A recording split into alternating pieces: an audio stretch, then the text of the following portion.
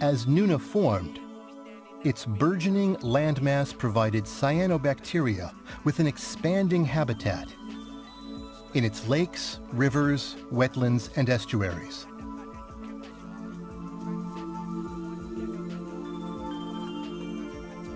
Cyanobacteria produces free oxygen through photosynthesis. At that time, however, most of the free oxygen produced was consumed in decomposing dead cyanobacteria, so very little free oxygen accumulated in the atmosphere.